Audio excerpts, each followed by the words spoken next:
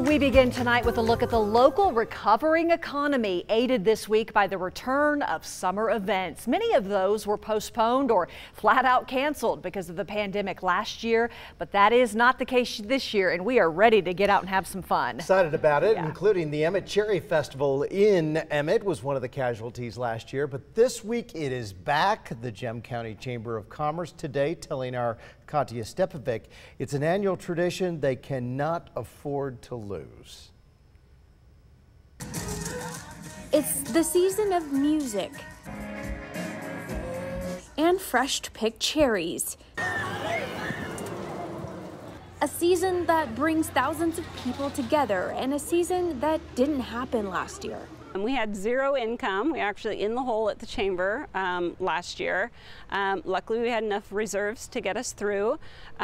So that's really good for us this year to be able to have it, because really the income we get from this is what we can then put out in our community to our businesses. After taking a back seat for the first time in 86 years, the Emmett Cherry Festival is back, returning this Wednesday through Saturday. Also returning the some 55,000 people expected to enjoy everything cherry related, try some rides and soak in some good tunes, but with some changes. We still have things that we're going to do. The rides will be deep cleaned every so many hours. We're going to have hand sanitizer at every single one of the booths. We'll have masks available at the chamber booth for people who want to wear a mask.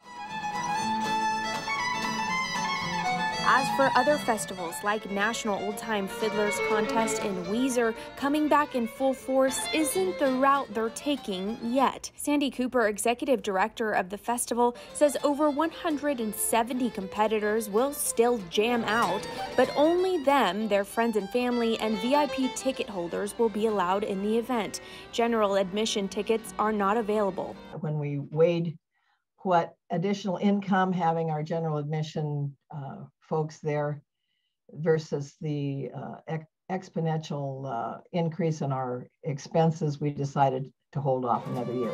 And it was so late in the day, in the year to advertise, and let everybody know that, and for people to make the changes that they needed to make in order to be here. So.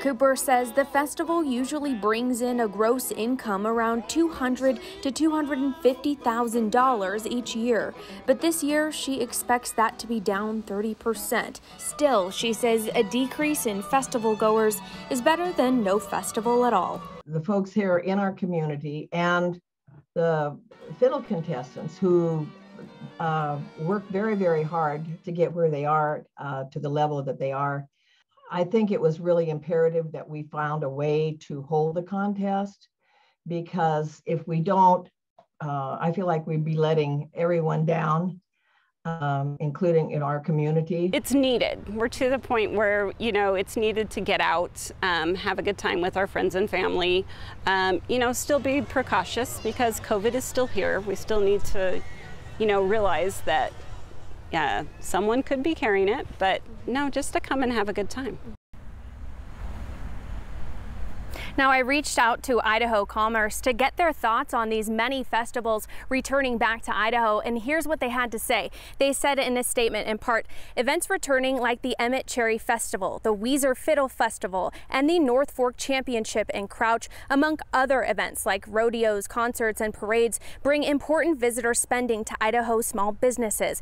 Beyond the economic impact, these events are a source of community pride and an opportunity to showcase historical places, cultural activities, and exceptional culinary experiences throughout Idaho. Now, just being on this center right here out in Emmett, you could tell that people are so excited just to get their hands on some fresh cherries, enjoy the live music, and enjoy being around each other. It's something we've all missed, and I've definitely missed myself. So Mark and Kim, if you're looking around Wednesday wondering, where's Katya? Why isn't she at work? Well, here's a good clue for you.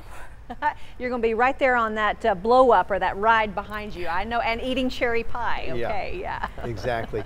So many acts being booked at like the Ford Idaho Center, Extra Mile Arena, Idaho Botanical Garden, and so many others. Western Idaho Fair slogan this year. What's that?